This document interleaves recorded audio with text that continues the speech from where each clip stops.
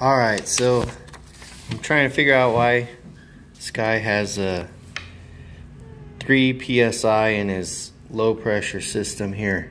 And so here's our mechanical lift pump, sends fuel to our fuel module, secondary fuel module, and then out to our rail, or not, our gallery I guess you call it, because this is the low pressure side. Then the pumps send it to the high pressure side. But there's a regulator valve, fuel pressure control valve right here at the back of the head. I brought it up, or back of the block right there. That's what it looks like where it is.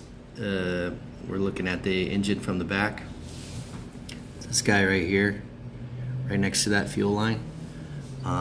That should regulate pressure. And the other thing I can think of is there's a little check ball in the filter housing here that won't allow it to run if the filter doesn't contact it and unseat it and allow the fuel to flow, I guess. Other than that, that's the circuit that I see. I see from here there should be, you know, pressure all the way through here to this galley here, and I don't see anything that relieves it other than that control valve and that valve. These are the 3 points that I could see. And then, I mean, this is high, this is pressure, at least pump pressure to the dozer, but I don't see how you'd be losing it there. But yeah, and dang, I had my notes up here.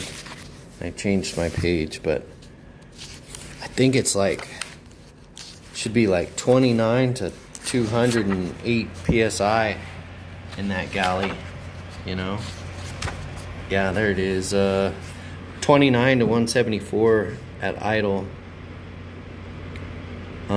When I tested the other day, it was 110. Fuel gallery. 1200 RPM. It should be 79 to 203. I got 124.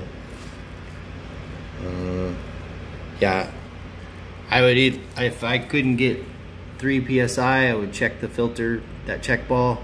I'd replace this thing, and other than that, the fuel's got to be going, or the pump.